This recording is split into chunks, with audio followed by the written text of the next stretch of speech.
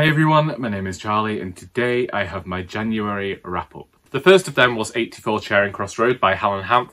Sarah of Hardcover Hearts ran her read-along of this book on the 1st of January, and I always forget how short this book is, but it always brings a smile to my face. One thing that always sticks in my mind with this book are powdered eggs and nylons, and the whole thing with the nylons was emphasised when I watched the film See How They Run a few weeks ago, because even in that film characters are getting excited over a drawer full of nylons that they found. This is one of those quintessential readers' books, a book about the love of literature, and just it's so full of character. I'm very glad that Sarah hosted the read-along again, but I do think that it could easily turn into an annual tradition for me to keep reading this on the first day of the year, because it is simply short and sublime. Then I read Lucy by the Sea by Elizabeth Strout, which is the fourth in the Amgash series, and this is set during the COVID-19 pandemic. Lucy's ex-husband William is a scientist and can see how things are going, so decides to get his daughters to go and sequester themselves somewhere and takes Lucy off to Maine. Now, I should have guessed at this point that this means that a lot of Strout's other characters from other books are going to appear in this one, and you don't have to have read those other books. It's just if you have, you're going to appreciate seeing them, and she really uses this book as a vehicle to check in on all of her characters, experiencing the change that happened through the early months of the pandemic. And she also examines the relationship between Lucy and William again. I was talking about this book with Charlie of Charlie Brooke Reads, and how I reached about the 220 to 230 page mark and had this sudden realisation that I'd become so almost attached to Lucy that I was beginning to think of her as a real person, and I think that that just goes to show the strength of the literature. It isn't trying too hard to be literary. There is something, I always say, underneath the prose. You can always sense how Lucy feels about something, but it's written in this fashion that makes her, well, she's always amenable to the reader, but builds this connection with the reader. I just adored catching up with these characters, and I do look forward to returning to these books and just returning to these characters and getting to meet them all over again. And yeah, I'm just thrilled to have read this one. It was a good start to 2023. Then I read The 5 Petals of Elderflower by Angela Topping, which is a poetry collection which a month later I can't really remember that well, and I've just realised is absolutely caked in dust. At the time, I appreciated the way that Topping utilised sound within her poetry, which is something that I've talked about very much liking when it comes to poetry. One of the things that always gets me, it does it in literature as well, is thinking about the way in which the lines are going to sound, the rhythm, that sort of thing. And that's definitely here. I also appreciated the way in which Topping brought us along to tell us stories about her family, taking us on a bit of a nostalgia trip through recent history. But as I say, I didn't really find it memorable enough, and I couldn't single out a poem for this review. Then I read Maureen Fry and the Angel of the North by Rachel Joyce. As you can see, started my year with very short books. And this is another sequel to The Unlikely Pilgrimage of Harold Fry, and in this one, Maureen, after the events of Harold Fry and 10 years later, is embarking upon a journey of her own. Maureen isn't walking this journey, she's going by car, and it felt apt to examine how Maureen would make the journey. You get the sense that she is making the journey to achieve the sense of peace that Harold has managed to find, having taken the same journey a decade earlier. However, Maureen is not the same character as Harold. Maureen is more acerbic, more angry with the world, and that is the way in which her grief has manifested. And if you've read Harold Fry, you know what I'm talking about. And it's strange that I felt this connection to such an acerbic character because it made sense as to why she would close herself off from the world, why she mistrusted certain people, because you have to think about the life that Maureen would have led in comparison to Harold. Harold's a man. He would have had it a lot easier than Maureen has had it in her life. If you think about the roles that these characters were meant to play throughout their lives, then you begin to understand why Maureen behaves the way she is, the way she does. And the end of the book, despite it being incredibly short, it's like when you know a storm's going to come, is how I'll say it, and then the storm finally arrives, and it's this unleashing of relaxation, really. The pressure's off, and you start to feel the chill again. It's no longer so humid, and you just feel a little bit of glee about it. And even though it was startlingly upsetting to read this climax, it made perfect sense, and I was glad that Maureen was able to find this sense of release. Just realised I talked about a character as though they were real. Whatever. I forgot one book there. So before Maureen, I read The Tale of Toxic Positivity, a parody by Beatrix Pottymouth and Paul Mars. And Paul Mars is taking the characters from Beatrix Potter, giving them new names, and just making them swear a lot, and talking about how toxic positivity is. So we have this rabbit here. Do you know what? Most things you have to put loads of effort into are a waste of fucking time. The next book I have is The Maidens by Alex Michaelides, and I understood why people didn't like this book. This was a birthday gift from my mother, and I didn't understand why she'd purchased it for me. I said to her, I don't buy thrillers. She left me this note saying she specifically bought me this book and another book because she didn't think I read this genre.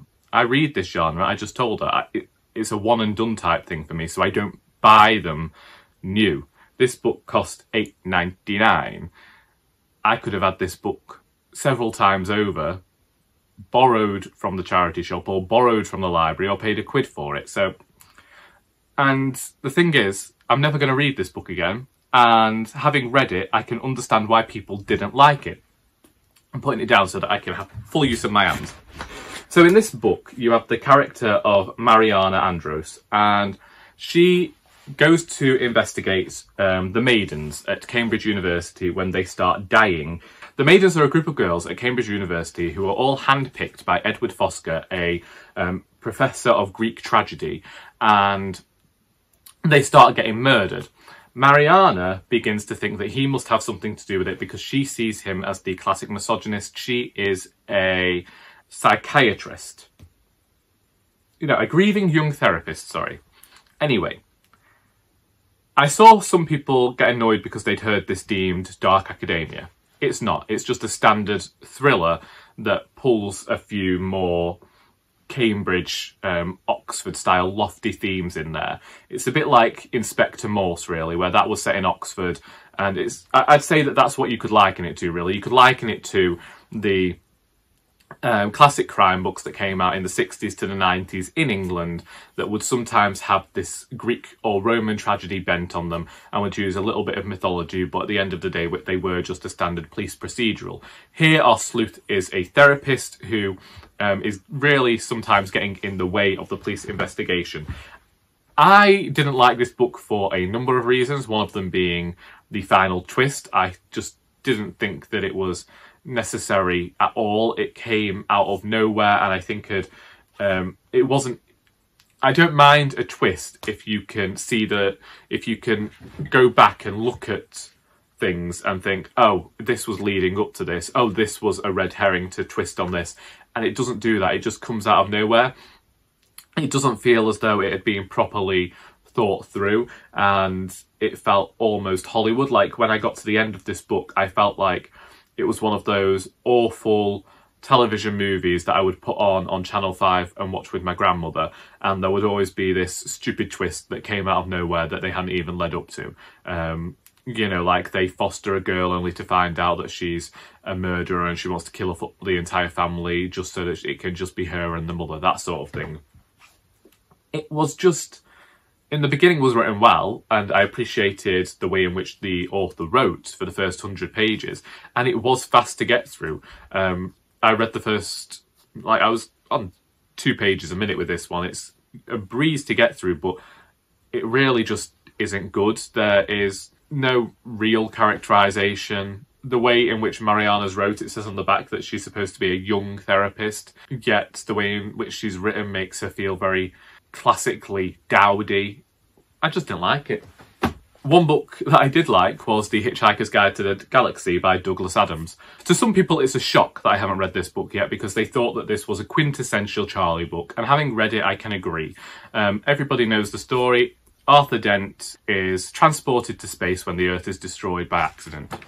It's comedic. I was interested in this having watched the film before Christmas, and I'm currently listening to The Restaurant at the End of the Universe, which I think going forward I'm going to continue to listen to the books because I do think that the humour comes across better listening to it. But this was funny to me. This reminded me about what I like from comic fantasy and comic sci-fi, and it was an enjoyable time that didn't take itself too seriously, and I like that. And I like the characters, and I like that really all Arthur wants is a cup of tea, and I look forward to going back and re-exploring these works in future, because it's looking at sci-fi tropes and it's just looking at them humorously.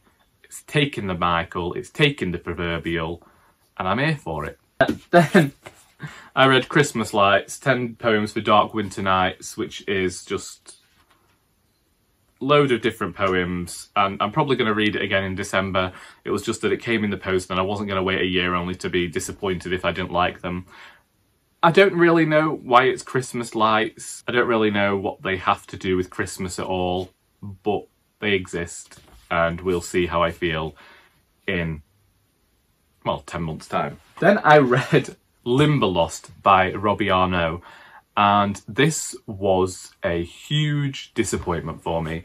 So in Limberlost we are getting the story of a young man's summer where he is killing rabbits to raise enough money for a boat, and it's following his life on his father's farm in New Zealand or Australia. My issue is this story lacked all of the magical aspects that I've come to expect from Robbie Arnott's prose, and it was really a story that I have seen so many times before.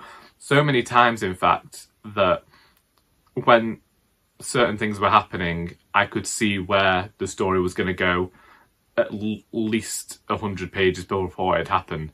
I knew what was going to happen. I knew what twists were going to be. I knew what sort of emotional strings the author was going to try and pull with this one. And unfortunately, there just wasn't a strong enough narratorial voice that I could forgive that. Like, had there been anything in that voice that I found different or I found appealing, then I could have forgiven the predictability of the novel. But it was just so basic and so generic that I left it feeling incredibly disappointed and disenchanted with the writer. Then we had The Private Lives of Trees by Alejandro Zambra, and I'm not sure how Fitzcarraldo is going about publishing these books. I have no idea whether it's related to bonsai in any way, except for the fact that the character in The Private Lives of Trees is writing a book about a man with the same name as one of the protagonists in bonsai, and he also has a bonsai tree, so we have that theme, that motif appearing once again. And in this one, a man is concerned because his wife hasn't arrived home, and now he is running through his mind about their lives together. It's an incredibly short book, and I can remember saying at the time that I really enjoyed it, and how I felt this connection with the character, and I like the way in which Zambra writes. But again, I read this now a month ago, because after this point my reading really did slow down. But I read this a month ago, and I cannot, for the life of me, remember anything more about it. But maybe that's the thing. Maybe because it has been a month, I would need to go back and refresh myself as to this story. And it's just because I'm trying to remember details about a 70-page book a month later. Then I read Broken in the Best Possible Way by Jenny Lawson. And a few years ago, when I was going through the period of unfathomable sadness, I read Furiously Happy by Jenny Lawson. And it was something that I went back to whenever I was feeling a certain type of way. When I discovered that Broken existed, I went and purchased the hardcover, despite the fact the book's been out for 2 years. And this book was written during the author's own period of depression and struggles with it, and that definitely comes across in the writing. However, that almost makes me appreciate it a bit more, because it becomes this very honest portrayal, and you can see how it's affecting the author, and it's affecting her writing, and also the way in which in this book there is a very heartfelt letter that she writes to her insurance company, trying to get the medication that she needs, that they keep saying can't be covered, and the thousands of dollars she's having to accumulate just to try and exist, and the treatment that she needs that they are refusing to fund. And I think that shining that light on the American healthcare system, as well as still managing to create a relatively humorous book that in times I was just sat there laughing out loud, my father was questioning what the heck was going on, is just brilliant. Yes, this is more of a collection of essays than a memoir with any through line, but I very much appreciated it. Then I read 100 Queer Poems, which is, I believe it was edited by Andrew McMillan and Mary Jean Chan. I can't remember. At first I thought it was going to be all new poetry from modern poets, but it's not. It's poetry that spans, I'd say, about a few hundred years. There are a lot of modern poets in this, and it was only when I got to a Carol Ann Duffy poem and I recognised it, because I used it for one of my writing workshops, that I realised that it was just this collection of poems by queer poets. And it's great, and I'm glad it exists, and I'm probably going to go out and get a physical copy now. And it's great to have collections like this, anthologies like this, where you can discover new to you poets, and then if you like their work, go out and explore it further. And it's a great way to find the sorts of poems that you like and the sorts of poetry that you like. And so, again, a great one.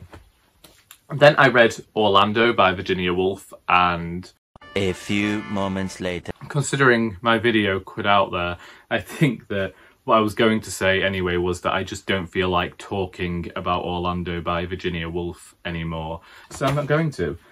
Then I read Prozac Nation by Elizabeth Wurtzel. This is another book that I discussed in a wool gathering video, and I'll leave a link to that because I really just don't want to talk about it anymore. I'm actually going to be donating that one to the charity shop. I just wanted to show it in this video. I understand the hype that surrounded this memoir, but it just was not for me. Then I read Translations by Brian Friel. Again, I mentioned this in a wool gathering video, which I will link, but unlike Prozac Nation, I actually very much enjoyed this script, and I liked the discussions about language, as well as it providing an insight into what went on in Ireland and the way that Britain tried to wipe out its language. Well, I can't say Britain, the way that England tried to wipe out the language and anglicise it. And now we head on to books that I haven't got written down, and I just have to hope that I have them all here because, yeah, it's a fortnight's worth of books just not written down. The first of those is Cat Lady by Dawn O'Porter. I did mention this in another wool gathering video. This follows the character who's... that's it. This follows the character of Mia, who is attending a pet grief support group despite the fact that her cat is still living. And as the book goes on, we learn why she has made that decision to do this. If you liked Eleanor Oliphant is Completely Fine, then you will like this book. What I liked about the book myself was about 150 pages in, I'd slowed down reading this. I was thinking of DNFing it and giving it away. And then what I call the great unravelling happened. And it made so much sense then from a writing standpoint that I can't believe I didn't think that this was going to happen. And then it was just fantastic to see the great unravelling happen and then the almost rewinding of the thread. Respooling? I don't know. I'm not a seamstress. But I ended up liking this book. As I said at the time, it's not the greatest book in the world, but I had such fun reading it in the end. And I think that Dawn O'Porter did a great job of creating these characters and think that it would adapt to television incredibly well. But the only thing in its way is the fact that they say not to work with animals and children, and there's 2 of them in here. I read the majority of Emotionally Weird by Kate Atkinson in January, but I didn't finish it till February. However, I will talk about this here. This book follows the character of Effie, who is telling her recent history to her mother, Nora. And it is Kate Atkinson basically taking the proverbial out of writing. So it begins with the manuscript that Effie is supposed to have written for her creative writing class at uni. She's a university student and she is behind on every single one of her deadlines, and she keeps wondering whether she should come up with a dead relative, but then recognises that she actually doesn't know any of her relatives, so there's no point coming up with a dead one because all she knows is her mother, who is apparently, we learn in the beginning of this book, not actually her mother, but she knows nothing about who her family is, and she's really trying to get blood from a stone in finding out who her actual family are. But Nora isn't prepared to tell the family history. Throughout this book, you get the manuscripts that Effie is writing appearing, as well as interjections from Effie's mother, Nora, where sometimes she won't like where Effie's story is going. At one point, she tells her there's too many characters, so we go back to that scene and suddenly there's fewer characters there. And it is just Kate Atkinson messing around. She mocks magical realism. She does this thing that I used to say when I was at uni, which was, if something didn't make sense, oh, it's just postmodern. And it reminded me of what I like about Kate Atkinson's writing. And Charlie's had to hear me enthuse about this book for a week now, because I was just so thrilled to return to this book and be reminded of what I'd liked about this book in the first place. And it really did help me figure out the writing of one of my own books. If you didn't know, myself and Charlie Brooke of Charlie Brooke Reads are hosting the Literally Doris read-along, which is running until the end of March. And so in January, we read the first book in my series of books featuring Mrs. Doris Copeland, and that was Our Doris. This is the first book in the series, as I say, and in this book, Doris is aspiring to be fifth house in a garden safari, and here we follow her exploits as she tries to achieve this, fighting against the local women's institute and her mortal enemy, Janice Dooley of Little Street, all told from the perspective of her long-suffering husband, Harold. It's important to drop the H. And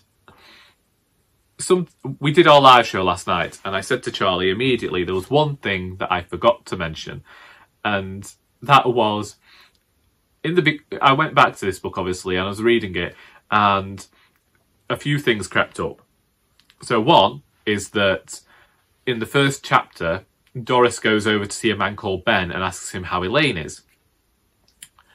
I know for a fact that in the Partridge Muse world, there is a character called Ben, who's married to a detective in An Heir to Murder, and Ben performs as the drag queen Elaine Closure. I didn't think about that when I came up with those names, and I didn't know that was going to happen when I wrote Doris.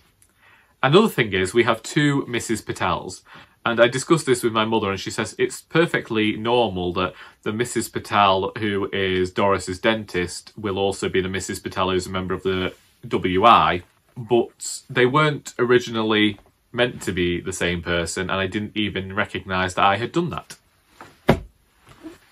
So Mrs. Petal became a dentist, specifically Doris's dentist, which I know is going to be shocking when we get to Indisputably Doris in February, because Doris might not be the nicest to Mrs. Petal in that book. Either way, them's the books, I think.